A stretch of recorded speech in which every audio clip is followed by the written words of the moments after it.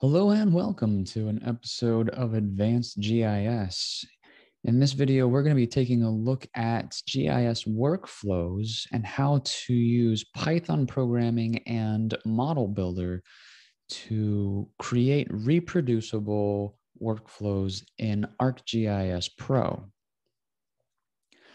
Once we've created these steps and these layers, now it's all about determining where the outlet is located. I created a new text file, which you can do simply by coming in here and right-clicking new text document. My text file, I titled outlet_geo.txt. I gave it 3 header columns, ID, latitude, longitude, or LATLON for short. My first row in my table, I'm giving ID 1. My latitude is 38.3326, and my longitude is -122.3107. These are in geographic coordinate systems, saved as a text file. And now I want to add this to my map. Simply come back over to catalog, and I find my outlet geo.txt. Under map, I can click add data, XY point data. Input table is simply my outlet geo.txt file. I find in my project folder and I click OK. The output feature class is given a name here. I'd rather this just be called outlet_geo.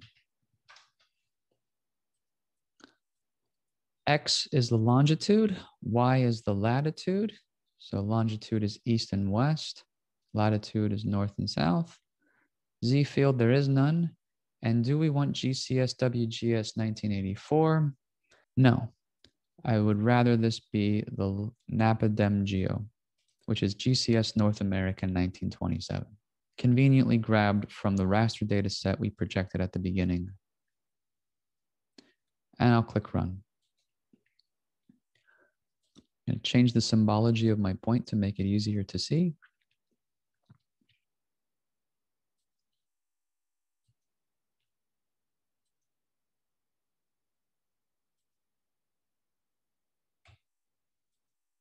I now have an outlet defined for my watershed. I want to figure out what watershed is associated with this outlet. The next step in watershed delineation is called finding the pour point.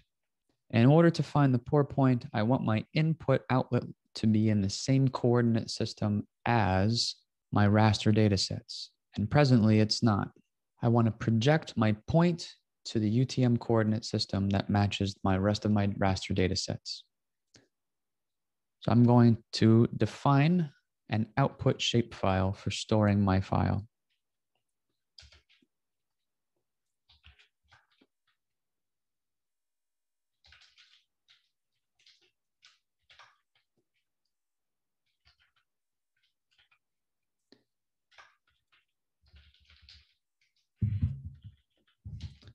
I'm going to call it outlet UTM.shape.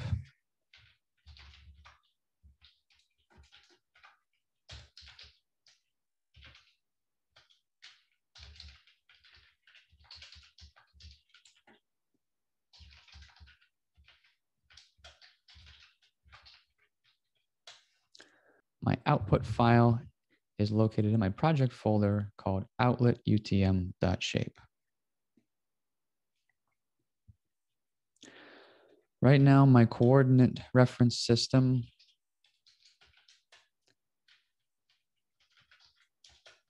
is GCS North America 1927.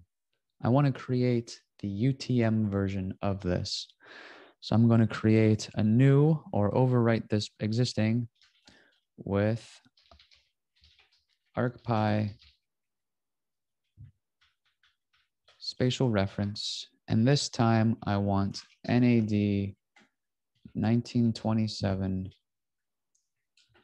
UTM zone 10N.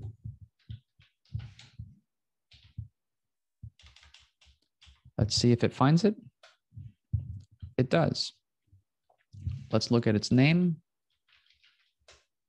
NAD 1927 UTM Zone 10N. I'm going to save this as my SR object so that I can now project my shapefile. Vector projection in ArcPy is in Project Management Tool. We see that the only option is the outlet geo. I'm going to select that. And now I can select where the output data set will be located in my out file. The output coordinate system is defined by my SR, and all other options are optional.